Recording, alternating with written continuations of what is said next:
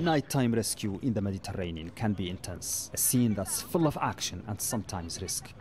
At the heart of this, people like Asma, whose task it is to instruct migrants in distress, so that a safe transfer from the Rabba dinghy to the rescue boat can happen. Everyone should wear a rescue jacket first, and everyone should try to help others if they can. On board the ship, it gets emotional, especially when babies are involved. Very frightening to think that these women are travelling in this condition.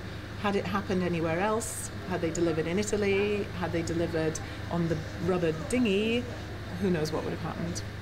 Christina's father was a child when his family migrated from Eastern Europe to Germany. My grandmother and my father, who was a child, they were speaking and telling the story. So this is a kind of continuation of a human experience, and I can really deeply relate to this.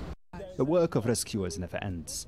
Helmi and Tashan help with the registration of migrants just rescued, with utmost care and precision. Diala and Mathilde deal with communications on board and the media. Dr. Sarah takes care of the sick almost 24 hours. It is absolutely unacceptable that in 2016 people are dying because we lack a safe way to get them out of outrageous situations from their homes.